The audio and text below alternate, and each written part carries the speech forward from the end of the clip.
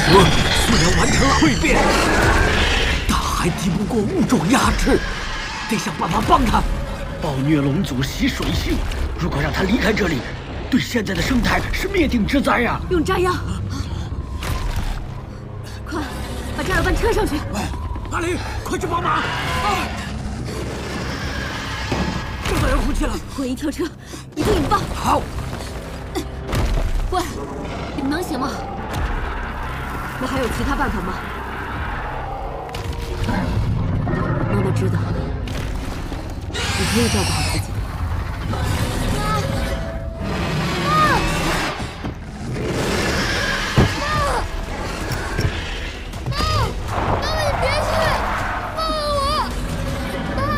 腿部，暴虐龙族最薄弱的部位，只要让它失去平衡，盘古王蛇就有反败为胜的机会。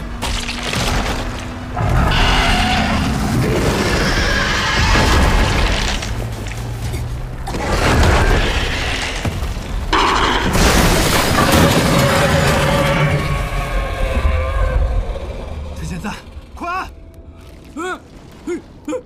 怎么回事？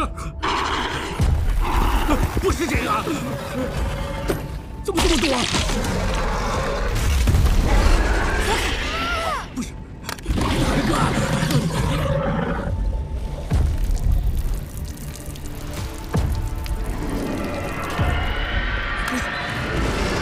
也不是。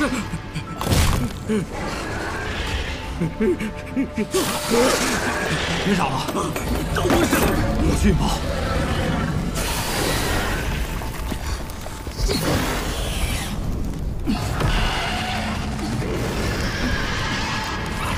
阿雷，小心阿雷！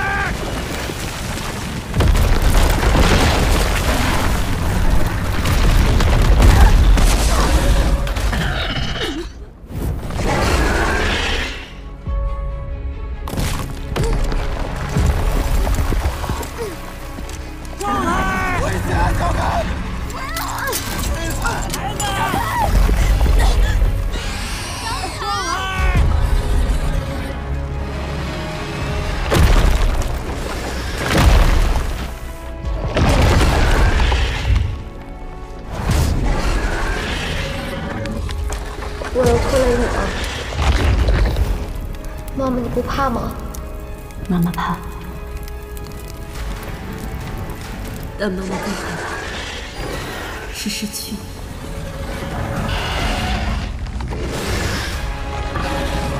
我不想当你的拖累。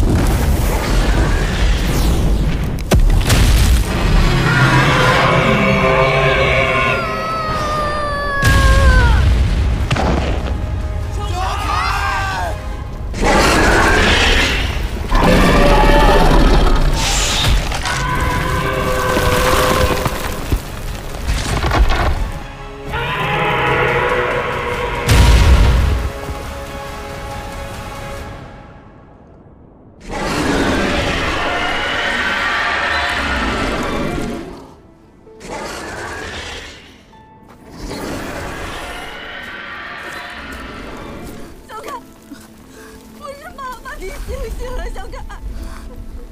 小凯！小凯！妈妈错了，妈妈应该相信你。妈妈求你了，小凯，你醒醒啊！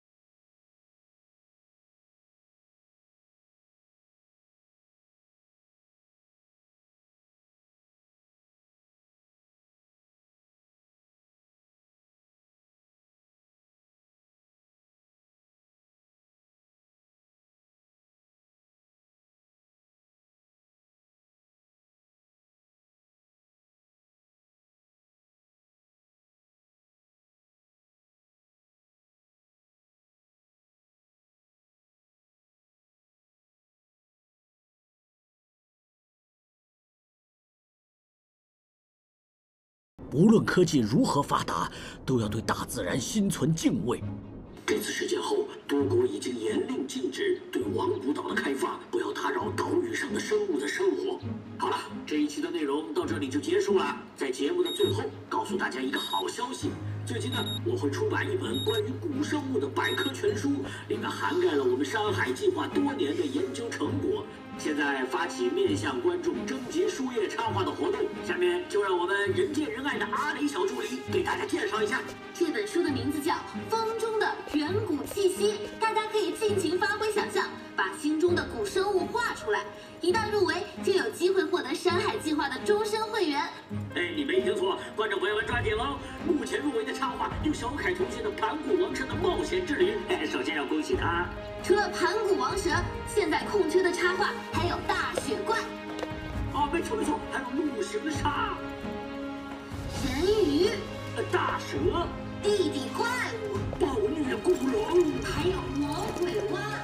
对，还有猥琐的魔鬼蛙活动从今年4月启动，10月截止哦。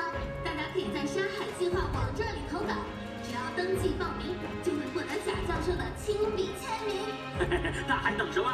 快发挥你的才华，踊跃报名吧！机不可失，失不再来。错过了这个村，就没有这个店了。